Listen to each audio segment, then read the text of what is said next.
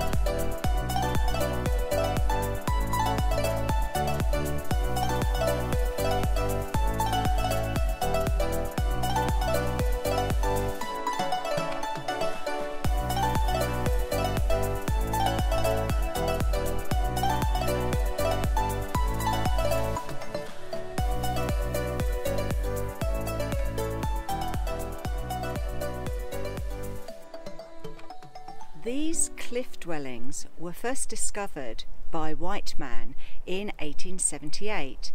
In fact, it was a prospector who was looking for silver in these mountains who discovered them by the name of Alman.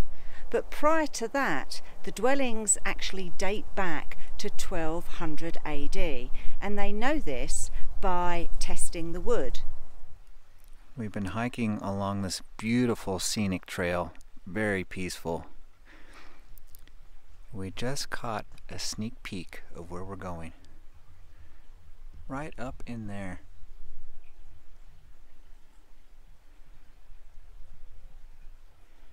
Do you see the roof line? So this is the photo view. Though the trail stops here, they don't let you go beyond this point. Some trees have fallen down. I'm gonna raise the camera up, see if you can get a better view.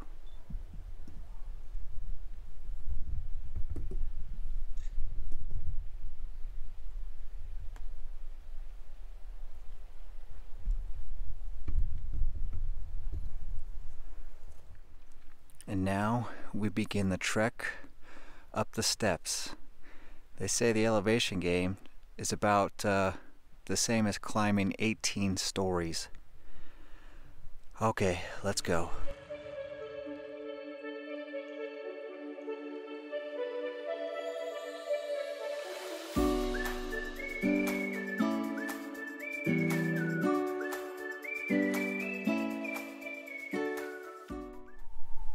So these caves that you can see behind me are all natural caves and had been used for thousands of years by nomadic tribes. It wasn't until around 1200 AD that a more permanent residence took place, and they actually decided to stay and build a home. So we are getting closer to the dwellings themselves. You can see they're just down there. One of the things about these places is not just the history, it's how impressive they are. Just these natural wonders can make you feel extremely small in the grand scheme of everything that's taken place that they've seen. And we just come here and visit for 20 minutes and then are gone. They stay here. Imagine everything they see in their lifetime, what they've been through. Earth-wide changes. I don't know, I just find that cool. See here a miniature foundation, and then how the walls and the roof have been blackened from fire. And there's another little spot there.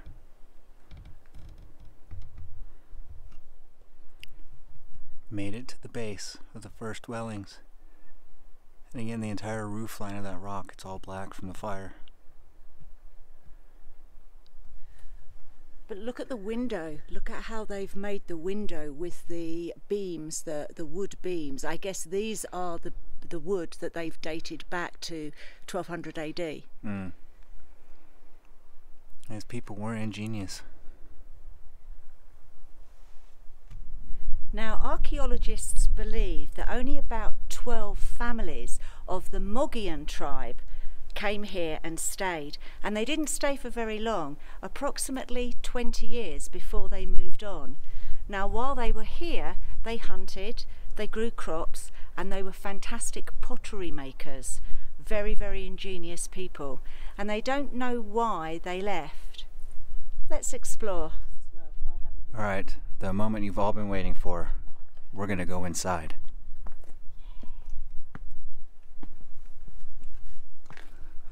I'll let you go first.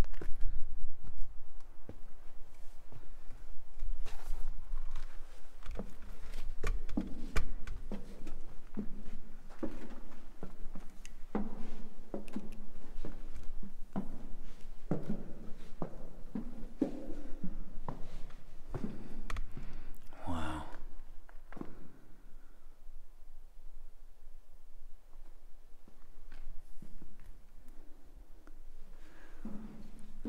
What a view. Can you imagine living here? You'd be extremely protected from the elements. Feel nice and safe in here. Nice and cool as well. Yeah. I bet it heated up really quick.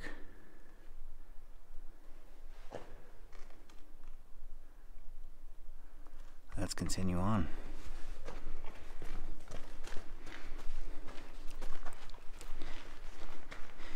Oh.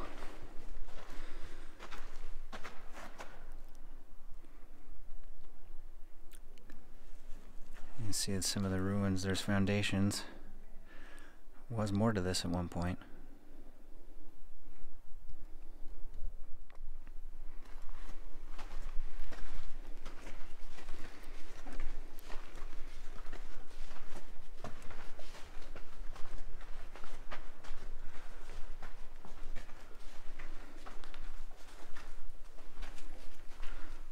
Wow.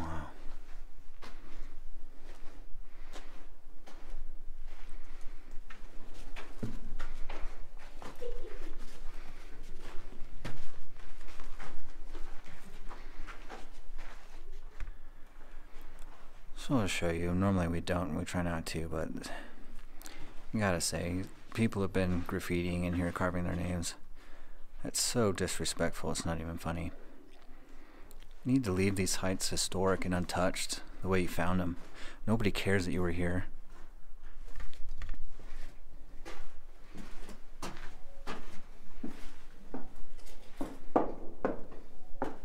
Get a really good look.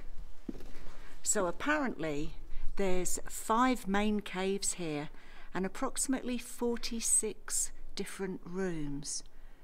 Pretty amazing.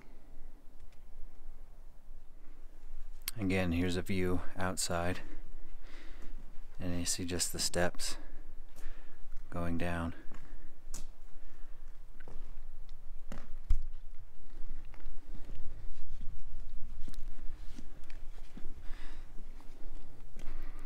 It's really incredible that we're still able to get in here and do this.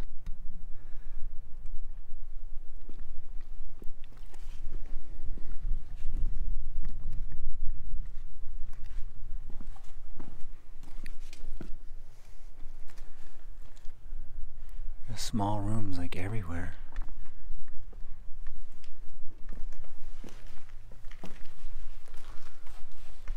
Reminds me of like the guard tower.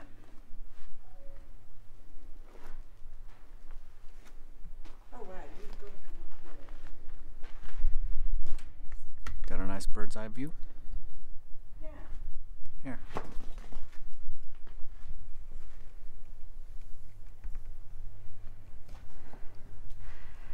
So I just climbed up one of the ladders. Can't go in any further, but You can see all the individual rooms with their windows.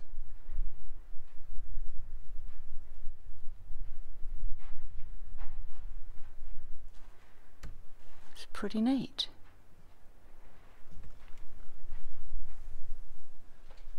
So that's the ladder we've just climbed down. So we're going to keep going this direction. Here's another little ladder to peek over. Before we do the ladder, there's some more rooms. They must have been quite tiny people. Could you imagine today's people with their McDonald's and the amount they've eaten, getting through those tiny little holes, those doorways?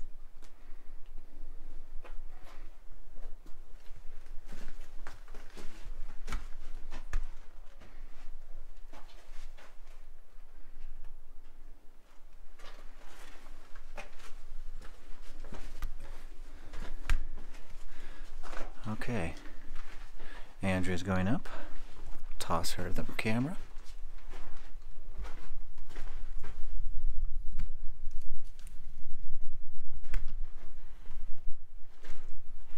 You can see foundations in the corner, more windows, and also holes. Maybe that's where the timbers were.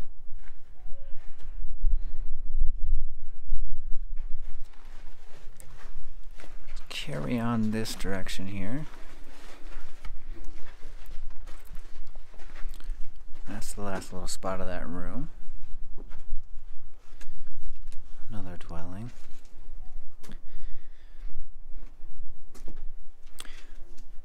See, here would have been the doorway.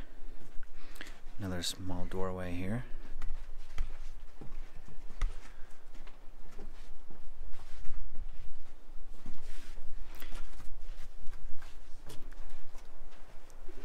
We've reached the end of the trail. You wouldn't want to suffer with vertigo, would you?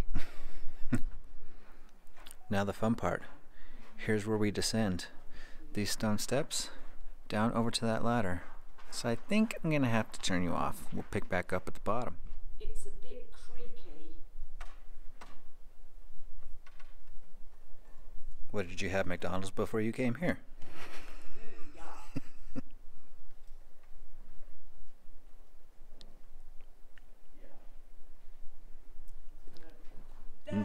Nicely done. Back outside. Give you one last view from this angle at the bottom. And see, there's another level here. Doesn't go back very far, but another spot. Now we must make our descent back down the mountain. We'll see you down there. Get a sense of some of the height. And we thought we were done with the steps, but now we gotta go back down. Now here's another massive opening. Bet the acoustics were incredible in there. They probably could have held some ceremonies. We're at the Lower Scorpion Campground on a trail looking for a pictograph that one of the rangers told us about. And here we found some more Gila Dwellings.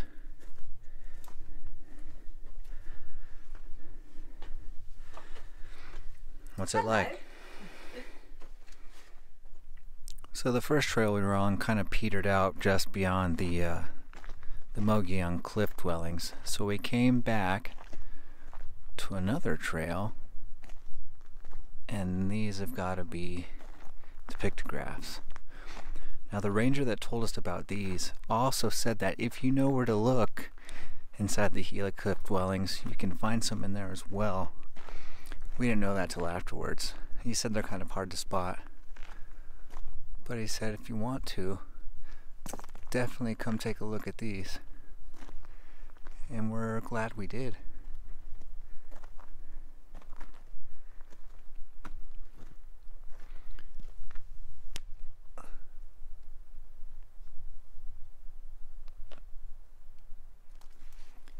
See, there's a figure there. Sorry, the camera's going to be in the way on this one. The sun.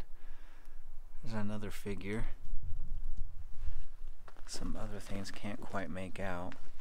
Might be a bird down there, the spiral. Or bullseye. There's looks like water or mountains. And that one up there, that's the most eye-catching. Those look like mountains to me. Another mystery, just behind these pictographs here, is this huge stone. You can see there is some like carvings down it, but it's geologists have come out and looked at it and said it's unnaturally worn down into this shape. So they don't know if the Mogollon used it to sharpen tools, children use it as a slide, or what's going on. But like I said, you can see what looks like some tool marks and some grooves along this face. And when you get up close to it, some of the texture, it has been like smoothed out. Fascinating. Grinding. Here you can see a lot better what we're talking about, and you see the natural rock, and then look at this. Absolutely smooth. You can see it's worn. There's some more spots right down here and here. This one's really indented. Here. And here you go.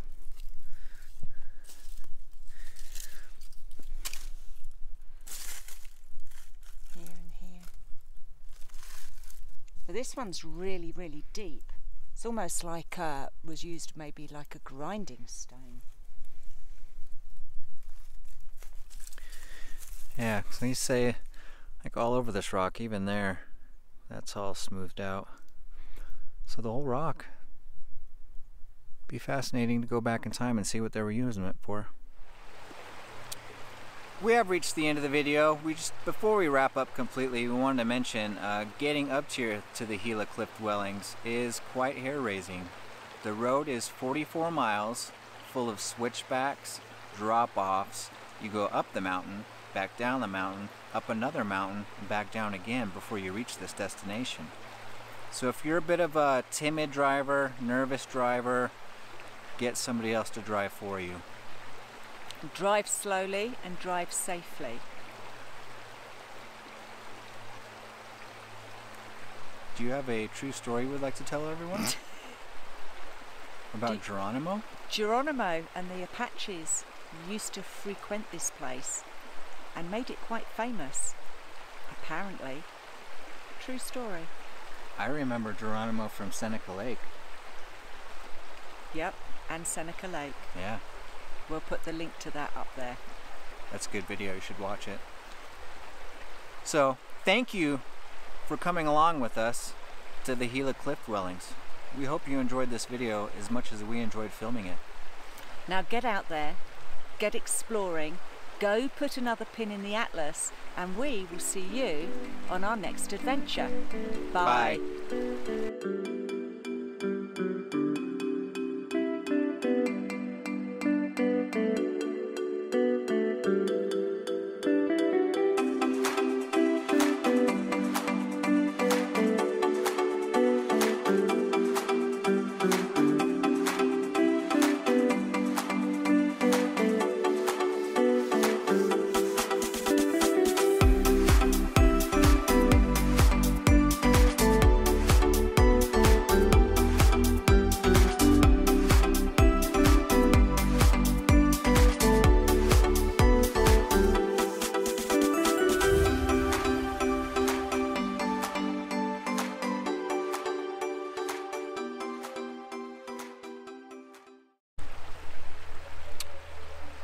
We have reached the end of the video.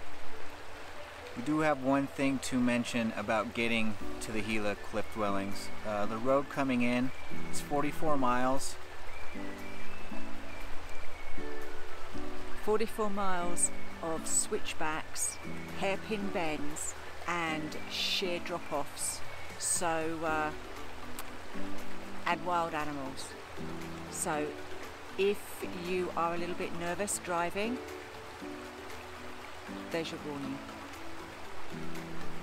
That's pretty crap for you, isn't it? I know, because you started laughing and then I looked at you and then you took over. We have now reached the end of the video. I do want to mention, getting up here to the Gila Cliff Dwellings is quite hair-raising. It's 44 miles, single track. Well,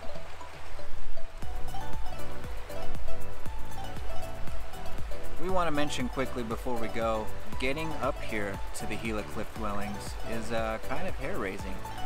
The road coming up here, it's 44 miles and it's windy. There's switchbacks, there's drop-offs. You climb up the mountain, you go down the mountain, you climb up the mountain again. So it took us quite a while to get here actually. But we thought it was well worth it. If you're a little bit nervous driving, maybe have somebody else drive.